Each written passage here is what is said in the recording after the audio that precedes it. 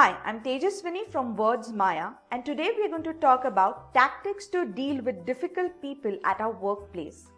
Difficult people can lead to a lot of unproductive situations and incomplete work.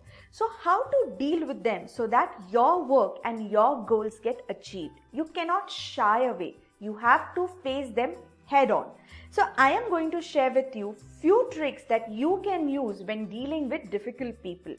The first trick is be specific and to the point. When you are dealing with difficult people, they will talk about everything apart from work. Now at that point of time, it is your responsibility to be specific and to the point. So if I have to tell a person who is passive aggressive or who is someone who will not directly commit, I will ask them, have you understood the instructions given? The person will say yes.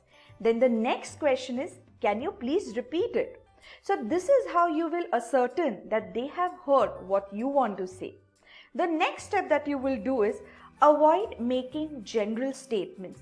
I heard we are going to get bonus by your end. Don't make such statements when you are not sure, especially when dealing with difficult people, because they will use this information against you. Oh, I got to know that someone has said that we are getting a bonus by December end. Can be shared by that difficult person to the manager, and manager may go, I have not said this. Who told you that? And your name gets dragged into it. So be very clear and specific when you are sharing out information with difficult people. And the next part is establish boundaries. I have a colleague who is working with AXA. She has a team of 3 members, and these members keep coming to her complaining about some irrelevant information just to get away from the work assigned to them. So my friend has understood this and she deals with them really well. She simply says, you will come to me when you have work related queries. Any personal information or grudges will not be discussed during the work time.